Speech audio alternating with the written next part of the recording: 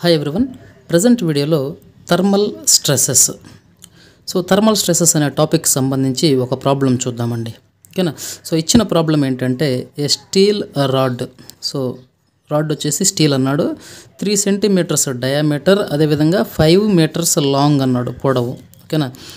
Diameter వచ్చేసి 3 centimetres అన్నాడు, అదేవిధంగా ఈ రాడ్ యొక్క పొడవు వచ్చేసి ఎంత చెప్పాడు, 5 మీటర్స్ అని చెప్పాడు. 5 metres is the length of the rod. అయితే ఏమని చెప్పాడు, is connected to 2 grips. Connected to 2 grips. 2 grips అన్నాడు కాబట్టి నేనేం చేస్తున్నానంటే ఈ చివర వచ్చేసి కదలకుండా రిజిడ్గా పెట్టేస్తున్నాను అన్నమాట. ఓకేనా. 2 చివర్లని నేను కదలకుండా పెట్టేశాను. అయితే ఏమవుతుందన్నాడు, and the rod is maintained at a temperature of 95 degrees centigrade. ఈ రాడ్ వచ్చేసి దీని టెంపరేచర్ ఎంత ఉంది, 95 degrees సెంటిగ్రేడ్ ఇలా ఉంది అంట. అయితే ఇప్పుడు determine the stress and pull అంటే ఏంది, tensile load are compressive load అనమాట. ఈ రాడ్ని మనము టెంపరేచర్ తగ్గించామంటే ఏమవుతుంది, ఖచ్చితంగా కంప్రెస్ అవుతుంది. ఉన్న లెంత్ 5 అయితే ఆ 5లో ఎంతో కొంత తగ్గుతుంది. టెంపరేచర్ తగ్గడం వల్ల ఆ లెంత్ వచ్చేసి తగ్గుతుంది. ఒకవేళ టెంపరేచర్ పెరిగితే దాని లెంత్ వచ్చి పెరుగుతుంది అన్నమాట. ఇక్కడేమైంది, దాని మెయింటెనెన్స్ టెంపరేచర్ ఎంత అన్నాడు, 95 degrees సెంటిగ్రేడ్ దగ్గర ఉందంట ఇది. అయితే డిటర్మైన్ స్ట్రెస్ అదేవిధంగా pull exerted when the temperature ఈ falls to 30 degrees centigrade. Temperature వచ్చేసి 30 degreesకి పడిపోతే అందులో జరిగే ఈ రాడ్ మీద ఎంత టెన్సైల్ లోడ్ ఉంటుంది, అదేవిధంగా స్ట్రెస్సెస్ ఎంత డెవలప్ అవుతాయి అనేది క్యాలిక్యులేట్ చేయమన్నాడు. ఓకేనా. ఇచ్చిన గివెన్ డేటాలో యంగ్స్ మోడ్యులస్ ఉంది, అదేవిధంగా కోఎఫిషియంట్ ఆఫ్ లీనియర్ ఎక్స్పాన్షన్ ఉంది, టెంపరేచర్స్ ఉన్నాయి. ఇచ్చిన గివెన్ డేటాను ఒకసారి మళ్ళీ మనం రాసుకుంటే సొల్యూషన్ గివెన్ డేటా. గివెన్ డేటాలో మనకి ఏమేమి ఉన్నాయి చూడండి. Diameter of the rod, dia of the rod ఎంత ఇచ్చాడు, 3 సెంటీమీటర్స్. దీన్ని ఎంఎంలోకి మార్చుకుంటే 30 mm. నెక్స్ట్ ఇంకేమి ఇచ్చున్నాడు, ఏరియా ఆఫ్ ద రాడ్ కానీ క్యాలిక్యులేట్ చేసాము అంటే ఏరియాకి ఫార్ములా ఏంటండి, area is nothing but πd² / 4 కదా. డయామీటర్ మనకి ఇచ్చున్నాడు కాబట్టి దీని నుంచి మనకి ఏరియా ఎంత వస్తుంది, పై డయామీటర్ వచ్చేసి 30 mm, πd² / 4. దీన్ని కానీ క్యాలిక్యులేట్ చేస్తే మనకి ఎంత వస్తుంది అంటే ఏరియా వాల్యూ ఎంత వస్తుంది అంటే 225 × π mm². 225 × π mm². ఇది వచ్చేసి మనకి area of the cross section of the circular rod. Next వచ్చేసి లెంత్ ఆఫ్ ది రాడ్ ఇచ్చాడు కదా మనకి, లెంత్ ఆఫ్ ది రాడ్. దీని లెంత్ వచ్చేసేసి ఎంత ఇచ్చాడు, ఎల్ వాల్యూ వచ్చేసి 5 మీటర్స్ ఇచ్చాడు. దీన్ని ఎంఎంఎల్లోకి మార్చుకుంటే 5000 mm. అన్నిటిని మనం ఒక యూనిట్స్లోకి మార్చుకోవాలి కాబట్టి అన్నీ మనం ఎంఎంలోకి పెట్టేసుకుంటున్నాం అన్నమాట. Next initial temperature.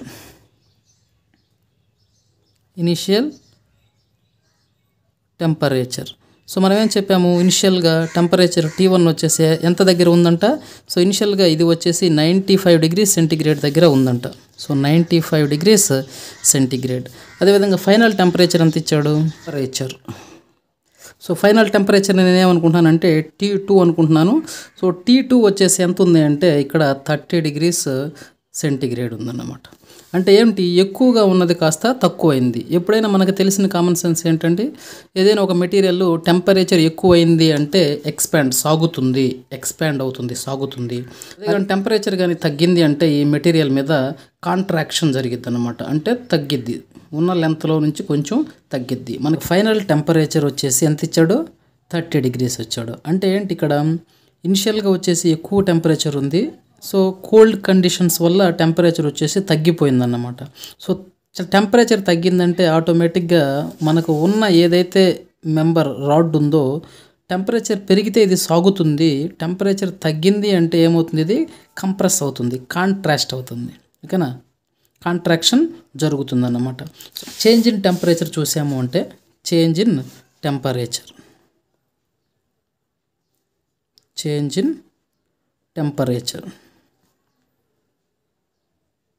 So change in temperature నేనేమనుకుంటున్నానంటే delta T అనుకుంటున్నాను. So delta T. So delta T value వచ్చేసి ఎంత వచ్చింది? 95 మైనస్ 30. సో ఇది చూసాము అంటే ఎంత అవుతుంది? 75 degrees centigrade is the change in temperature. ఓకేనా? సో ఇది వచ్చేసి చేంజ్ ఇన్ టెంపరేచర్. సో ఇప్పుడు మనకి వాళ్ళు అడిగిన ప్రాబ్లంలో ఇచ్చింది ఏంటంటే ఫస్ట్ బిట్ వచ్చేసి the ends do not yield. The ends do not yield. మామూలుగా ఈ ఎండ్స్ వచ్చేసి ఇదొకటి ఎండ్, అదేవిధంగా ఇదొక ఎండ్. ఈ రెండు ఎండ్స్ వచ్చేసి ఫస్ట్ కేసులో ఏం చేస్తున్నాడు? డు నాట్ ఈల్డ్ అన్నాడు. డు నాట్ ఈల్డ్ అంటే ఈ రెండింటిని ఏం చేశాడు? రిజిడ్. సో రిజిడ్ సపోర్ట్ని యూజ్ చేసుకొని వీటిని ఫిక్స్ చేసి పెట్టేసాడు అనమాట. రెండు ఎండ్స్ ఫిక్స్డ్లో ఉన్నాయి అంటే ఇప్పుడు నువ్వు టెంపరేచర్ పెంచినా ఇది సాగదు, టెంపరేచర్ తగ్గించినా ఇది కంప్రెస్ సైజ్ తగ్గదన్నమాట. సో ఇటువంటి కండిషన్లో దీని లెంత్, యాక్చువల్ లెంత్ ఎంత ఉంటుందో అట్లానే ఉంటుంది. టెంపరేచర్ పెరగడం వల్ల సాగదు, అదేవిధంగా కాంట్రాక్షన్ జరగదు. సో కాబట్టి ఈ కేసులో చేంజ్ ఇన్ లెంత్ జరగట్లేదు ఫస్ట్ కేసులో. రెండో కేసులో ఏం చెప్పాడు? The ends yield by 0.12 centimetres. So మామూలుగా ఈ టెంపరేచర్ పెరగడం వల్ల ఎంతో కొంత చేంజెస్ జరుగుతాయి. ఆ చేంజెస్ జరుగుతున్నాయి. ఆ చేంజెస్ జరగడంలో మామూలుగా ఏంది? సపోర్ట్ ఒకటి వచ్చేసి ఏదో కండిషన్ వల్ల ఫెయిల్ అవ్వడం వల్ల ఎంత డిఫార్మేషన్ అలౌ చేస్తుందంట? సపోర్టు 0.12 సెంటీమీటర్స్ అలౌ చేస్తుందంట డిఫార్మేషన్. సో మిగతా డిఫార్మేషన్ని అలౌ చేయకపోవచ్చు. సో కొంత డిఫార్మేషన్ని అలౌ చేస్తుంది, సపోర్టు కొంత ఈల్డ్ అవుతుంది అన్నాడు. సో ఈ రెండు కేసెస్కి సొల్యూషన్ చూసామంటే ఫస్ట్ కేసు ఏంటి? ఫస్ట్ది వచ్చేసి the ends do not yield. The ends do not yield. So do not yield కాబట్టి ఇప్పుడు మనం రాడ్ని ఏం చేస్తున్నాము? ఫిక్స్ చేసేస్తున్నాం. రాడ్ని నేనేం చేస్తున్నానంటే ఫిక్స్ చేసేస్తున్నాను. ఎందుకంటే ఎండ్స్ వచ్చేసి ఈల్డ్ అవ్వట్లేదు, డిఫార్మ్ అవ్వట్లేదు కాబట్టి ఇలా ఉంది. సో ఇప్పుడు ఇక్కడ మామూలు టెంపరేచర్ వచ్చేసి 95, కానీ టెంపరేచర్ కండిషన్స్ కూల్ కండిషన్స్ వల్ల తగ్గిపోయింది. ఎంత అయింది? 30 అయింది. సో ఇటు మధ్య చేంజ్ ఇన్ టెంపరేచర్ ఎంత అయింది? ఇక్కడ 95 మైనస్ 30 అంటే ఎంత అండి? 65 degrees centigrade. 65 degrees centigrade. This is also 65 degrees. So difference ఎంత? 65 degrees. సో ఇప్పుడు మనం ఏం చేస్తున్నాము? End conditions do not yield కాబట్టి మామూలుగా అయితే ఫ్రీగా ఉండుంటే ఎంత డిఫార్మేషన్ జరుగుతుందో ఇప్పుడు మనం క్యాలిక్యులేట్ చేద్దాం. ఒకవేళ ఈ రెండు ఫిక్స్డ్ సపోర్ట్లు కానీ లేకుండా ఉండుంటే టెంపరేచర్ తగ్గడం వల్ల ఎంతో కొంత డిఫార్మేషన్ జరుగుతుంది. ఆ డిఫార్మేషన్ ఎంత ఉందో చూద్దాం. So change in length due to temperature differences. మనకున్న ఫార్ములా ఏంటి? L alpha into delta T. ఓకేనా? సో సపోర్ట్లు కానీ ఫిక్స్డ్ కాకుండా ఉండుంటే టెంపరేచర్ తగ్గడం వల్ల ఇది కొంచెం తగ్గుతుంది. ఆ తగ్గేదానికి formula change in length is equal to L alpha into delta T. So L is nothing but length of the rod కాబట్టి 5 మీటర్స్. ఈ 5 మీటర్స్ని ఇన్ టర్మ్స్ ఆఫ్ ఎంఎంలో సబ్స్టిట్యూట్ చేద్దామండి. సో 5 మీటర్స్ కాబట్టి ఇంటూ 1000 వేసుకుంటే 5000 ఎంఎం ఇంటూ ఆల్ఫా వాల్యూ వచ్చేసి coefficient of thermal expansion. మనకి problem ఎంత ఇచ్చాడు? Alpha value 12 into 10 power minus 6.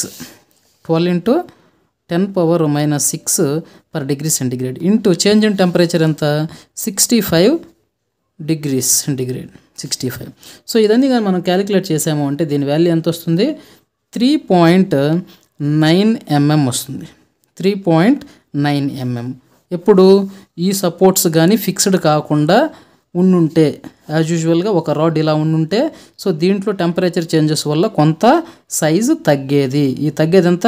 3.9 mm.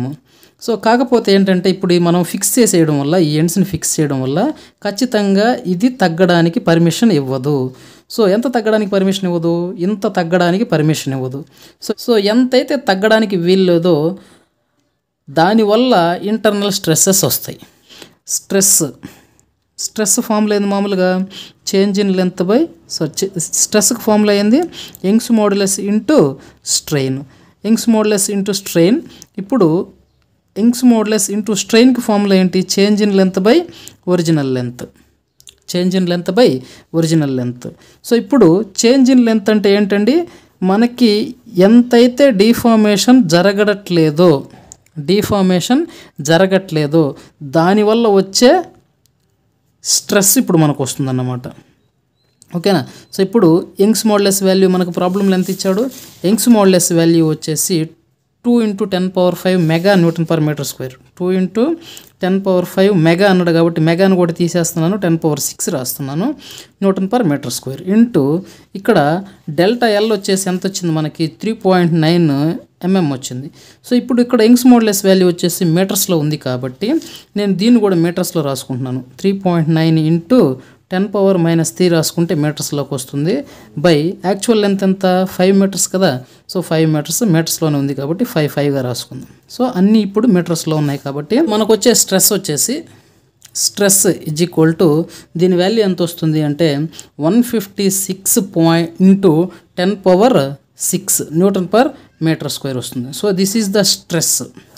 దేనికి సంబంధించిన స్ట్రెస్ 3.9 mm డిఫార్మేషన్ జరగాలి, అది జరగకపోవడం వల్ల వచ్చే స్ట్రెస్ని మనం క్యాలిక్యులేట్ చేసాము. సో ఇప్పుడు ఇంత స్ట్రెస్ డెవలప్ అవుతుంది కదా, దేనివల్ల డిఫార్మేషన్ జరగాల్సింది జరగకపోవడం వల్ల ఇంటర్నల్ స్ట్రెస్సెస్ డెవలప్ అయినాయి. సో ఇప్పుడు ఏమవుతుంది, ఇక్కడ ఈ రెండు ఎండ్లు వచ్చేసి ఈ ఎండ్ వచ్చేసి రెండు ఫిక్స్డ్లో ఉన్నాయి కాబట్టి మామూలుగా అయితే ఇదేమవ్వాలి, కంప్రెస్ అయిపోవాలి, సైజ్ తగ్గకుండా ఈ రెండు సపోర్ట్లు లాగి పట్టుకుంటున్నాయి కాబట్టి సో ఇండైరెక్ట్గా ఈ సపోర్ట్లు ఆ రాడ్ మీద కొంత టెన్జైల్ లోడు క్రియేట్ చేస్తున్నాయి. టెన్జైల్ రియాక్షన్ దీని మీద యాక్ట్ అవుతుందన్నమాట. సో ఇది ఎంత అవుతుందో మనం క్యాలిక్యులేట్ చేయాలి. మామూలుగా స్ట్రెస్కి ఫార్ములా ఏంది, stress is equal to load by area. So ఇప్పుడు నాకు లోడ్ కావాలి అంటే స్ట్రెస్ ఇంటూ ఏరియా వేయచ్చు కదా. So what is the stress 156 × 10⁶ Newton per metre square into it is the area. So మనం ఇచ్చిన గివెన్ డేటాను యూజ్ చేసుకొని మనం ఏరియాని క్యాలిక్యులేట్ చేస్తే 225 × π. 225 × π ఈజ్ ద ఏరియా. సో దీన్ని కానీ క్యాలిక్యులేట్ చేస్తే ఎంత లోడ్ వస్తుంది అంటే ఇక్కడ ఈ ప్రాబ్లంలో లోడ్ వచ్చేసేసి 110,269.9 న్యూటన్స్ వస్తుందన్నమాట. ఓకేనా. సో ఈ స్ట్రెస్ డెవలప్ అవ్వడం వల్ల దీనికి సంబంధించిన పుల్, ఈ స్ట్రెస్కి సంబంధించిన లోడ్ అన్నమాట. అదేవిధంగా ఇప్పుడు మనం సెకండ్ ప్రాబ్లం కానీ చూసామంటే సెకండ్ పాయింట్ ఇక్కడ ఏం చెప్పాడు, the ends yield by 0.12 centimetres అన్నాడు. ఓకేనా. సెకండ్ పాయింట్ వచ్చేసి the ends yield by 0.12 centimetres అన్నాడు. అంటే ఏంటి, మామూలుగా ఆ రాడ్ వచ్చేసి 3.9 mm సైజు తగ్గాలి. అందులో సపోర్టు కొంత అలో చేస్తుందంట. ఎంత అలో చేస్తుంది 0.12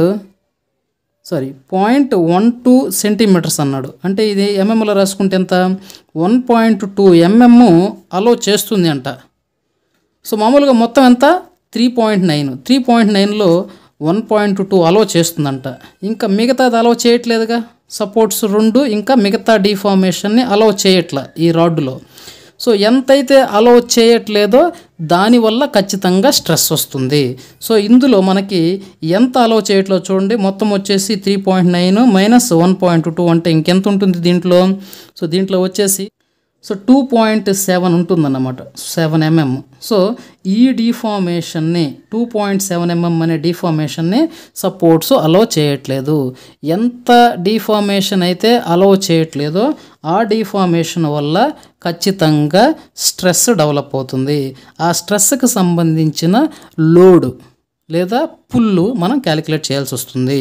ఓకేనా. సో ఇప్పుడు డిఫార్మేషన్ ఈ కేసులో మనకి ఎంత అలో కాకుండా డిఫార్మేషన్ ఉంది, అలో కాకుండా ఉండే డిఫార్మేషన్ ఎంత 3.9 మైనస్ 1.2 అంటే 2.7 mm మనకి డిఫార్మేషన్ అలో చేయట్లా. ఈ అలో చేయని డిఫార్మేషన్ వల్ల ఇప్పుడు మనకి ఏమవుతుంది, స్ట్రెస్ డెవలప్ అవుతుంది. Stress is equal to Young's modulus into strain. So Young's modulus into strain అంటే ఏంది, change in length by original length. So ఈ కేసులో మనం చేంజ్ ఇన్ లెంత్ ఎంత రాసుకోవాలి 2.7. ఓకేనా. ఈ డిఫార్మేషన్ అలో చేయట్లేదు కాబట్టి ఈ డిఫార్మేషన్ వల్ల స్ట్రెయిన్ వస్తుంది. ఓకేనా. సో ఒరిజినల్ లెంత్ వచ్చేసి 5, ఓకేనా. సో ఇప్పుడు ఇది మీటర్స్లో రాసుకుంటే ఇది కూడా మీటర్స్లో రాసుకోవాలిగా, into 10⁻³ into 10⁻³. So Young's modulus value కూడా సబ్స్టిట్యూట్ చేసాము అంటే మనకి ఎంత వస్తుందో చూద్దాం. యంగ్స్ మోడ్యులస్ వాల్యూ వచ్చేసేసి 2 × 10⁻⁵. సో మెగా అన్నాడు కాబట్టి 10⁻⁶ కూడా రాసుకుందాం. ఇంటూ చేంజ్ ఇన్ లెంత్ ఎంత 2.7. సో దీన్ని మీటర్స్లో రాసుకోవడం కోసం 10⁻³ బై ఒరిజినల్ లెంత్ ఎంత 5. కానీ ఇవన్నీ మీటర్స్లో ఉన్నాయి కాబట్టి 5 కూడా మీటర్స్లోనే ఉంది. సో నౌ స్ట్రెస్, ఈ పాయింట్కి సంబంధించి స్ట్రెస్ ఎంత వస్తుంది అంటే stress is equal to 108 × 10⁻⁶ Nm/m² వస్తుందన్నమాట, ఓకేనా. సో దీని స్ట్రెస్ వచ్చేసి ఇలా ఉంది. ఎప్పుడు సో ఈ సపోర్ట్ వచ్చేసి ఒక సపోర్ట్ వచ్చేసి కొంత డిఫార్మేషన్ని అలో చేసింది. ఎంత అలో చేసింది 0.12 సెంటీమీటర్స్ అలో చేసింది. అలో చేయడం వల్ల కొంత స్ట్రెస్ తగ్గిద్ది, ఇంకా కొంత స్ట్రెస్ ఉండిద్ది. దేనివల్ల ఇంకా ఎంత సాగాలో దానివల్ల స్ట్రెస్ డెవలప్ అవుతుంది. సో దీనికి సంబంధించిన స్ట్రెస్. సో ఇప్పుడు ఖచ్చితంగా ఈ రాడ్ వచ్చేసి 2 సపోర్ట్ల మధ్య కంప్రెస్ అవ్వడానికి ట్రై చేస్తుంది కాబట్టి ఇండైరెక్ట్గా సపోర్ట్లు దాన్ని బయటికి లాగుతున్నట్టుగా రియాక్షన్ ఉంటుంది, బయటికి లాగుతున్నట్టుగా. ఓకే. సో ఈ వాల్యూ ఎలా క్యాలిక్యులేట్ చేస్తాం, పి అనే ఈ వాల్యూ ఎలా క్యాలిక్యులేట్ చేస్తాము అంటే ఫార్ములా ఏంది, stress is equal to load by area. So ఇప్పుడు స్ట్రెస్ కావాలంటే లోడ్ కావాలి అంటే stress into area. So stress value ఎంత వచ్చింది 108 × 10⁻⁶ Nm/m² ఇంటూ ఏరియా వాల్యూ ఎంత వచ్చింది మనకి. సో ఏరియా వాల్యూ వచ్చేసేసి ప్రీవియస్గా మనం రాసుకున్న దాన్ని బట్టి 225 × π. సో దీనికి వచ్చేసి వాల్యూ పి వాల్యూ ఎంత వస్తుంది అంటే 76340.7 న్యూటన్స్ వస్తుంది. So this is the axial pull. This is the axial pull when one support is allowing yielding. So first కేసుకి సంబంధించి టోటల్ డిఫార్మేషన్ ఇంత జరగాలి. ఇది జరగకపోవడం వల్ల దీనివల్ల స్ట్రెయిన్ ఉంటుంది, ఆ స్ట్రెయిన్ వల్ల స్ట్రెస్ వస్తుంది. ఈ స్ట్రెస్ ఉన్నప్పుడు ఖచ్చితంగా లోడ్ ఉంటుంది, ఆ లోడ్ని మనం క్యాలిక్యులేట్ చేసాం ఇక్కడ. సో సెకండ్ పాయింట్లో కూడా కొంత డిఫార్మేషన్ అలో అవుతుంది, మిగతా డిఫార్మేషన్ జరగట్లేదు. ఎంత డిఫార్మేషన్ అయితే జరగకుండా ఉంటుందో ఆ డిఫార్మేషన్ వల్ల ఈ చేంజ్ ఇన్ లెంత్ వల్ల ఖచ్చితంగా స్ట్రెయిన్ జరుగుతుంది, ఆ స్ట్రెయిన్ వల్ల స్ట్రెస్ వస్తుంది, ఈ స్ట్రెస్ వల్ల ఖచ్చితంగా ఏమొస్తుంది లోడ్ వస్తుంది. సో ఈ విధంగా మనం 2 పాయింట్స్కి సంబంధించి స్ట్రెస్ అదేవిధంగా యాక్సియల్ పుల్ మనం క్యాలిక్యులేట్ చేసాం. సో నా వీడియో మీకు హెల్ప్ అయితే ప్లీజ్ సబ్స్క్రైబ్ మై ఛానల్, మీ ఫ్రెండ్స్కి షేర్ చేయండి, నా ఛానల్ని ప్రమోట్ చేయండి. Thank you.